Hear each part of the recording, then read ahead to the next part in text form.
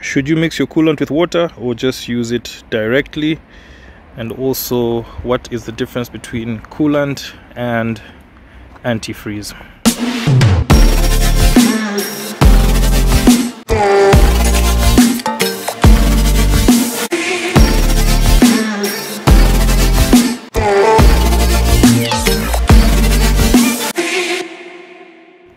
So this is just a quick follow-up video to the video I did about the difference between the two colors. So when it comes to coolant and antifreeze, they both serve the same purpose, but it's different in the way that they're both used. So your antifreeze will normally be a concentrate of the antifreeze liquids, and it comes in a percentage. So you can see on this bottle it says 20% concentrate, that one says 50% concentrate, and the basic understanding there is, for example, on this one, this gives you protection of up to -8 degrees Celsius, as you can see right there, up to -8 degrees Celsius, while this one will give you protection of up to -20 degrees Celsius. So the higher the concentrate of the antifreeze, the more that it can, you know, support much colder temperatures. So basically with these two, on the antifreeze side, you get instructions like there it says add 1 liter of the antifreeze to 1 liter of water until the cooling system is full. So you know that if your cooling system, for example, takes 6 liters of coolant into the system, then you know that you're going to need about 3 bottles to 3 liters of water, 3 bottles of antifreeze to 3 liters of water to be able to fill your cooling system. But then there's also a ready mix coolant like this one.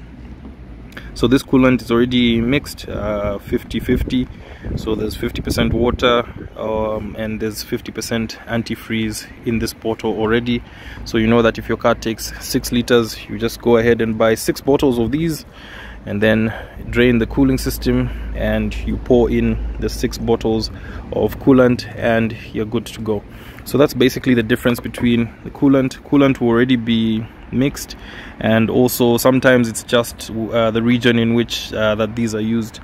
So if you are in a country that is a much colder region, it's more relevant to say antifreeze. If you are in a country like Zambia, where we experience more heat than the cold, it's more marketable to say coolant. So yeah, at the end of the day, just read the bottle, but on average that's what it will be. A coolant will almost always be a 50-50 mix that's ready to go. You put in your system. Then your antifreeze, you're going to have to mix just by following the instructions, 1 liter to 1 liter of water, then you should be good.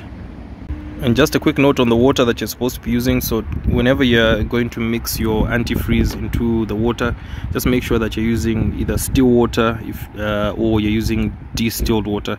So still water will still have a bit of the minerals that I talked about, calcium, magnesium, all those things found in normal mineral water. Those things might end up, you know, causing corrosion and rust in the system. So you always want to get distilled water if you have access to that, and if you don't have access to that, you can still use still water and your system will just be fine. Cool, so that was just a quick follow-up video. If you guys like the content, leave a like, and of course keep the comments rolling. I do look at your comments and I can make follow-up videos like these. And of course, if you want to support the content that I do here, you can go ahead and use the video gifts function on TikTok and on Facebook as well. And yeah, you can continue making videos like this where people get to learn and understand different things about cars. So until the next one, guys, take care and drive safe.